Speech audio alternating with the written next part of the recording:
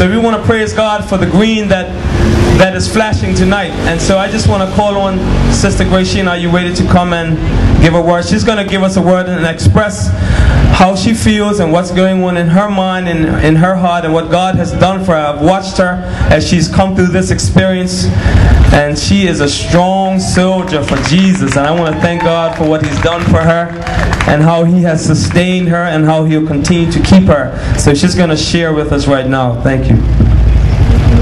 Good evening, everybody. First, I want to thank everybody for coming out to support us, Junior's Bermuda family.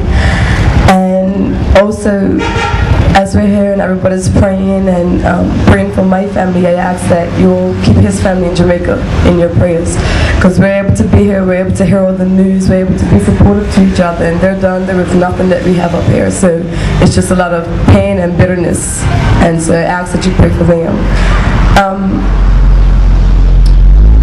What I want to pretty much say tonight is that the main things, the main thing I want to say tonight is whenever these families are facing these type of tragedies, first and foremost, I ask people to be supportive. If you don't have nothing nice to say, then don't say nothing at all. Upliftment is the only thing that gets some people through, because you don't know that the slightest thing you could have said to them when they go home at night and you're home in your bed sleeping, they can't sleep for weeks and days at a time. Also being supportive to other family members outside of the immediates that are also going through, and also the other families that are going through, because a lot of times, me being one, you tend to deal with your own pain and the own things that you're going through, and there are other families out there that are going through the same thing, and you don't take the time out to support them when you feel strong.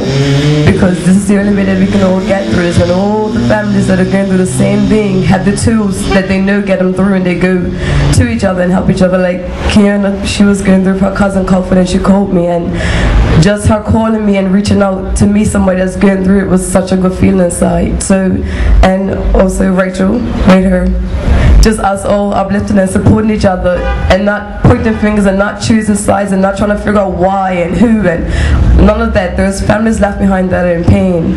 So I ask that you uplift them and that you pray, and all the negativity, just push that to the side and don't even continue to, even when you hear it. Thank you.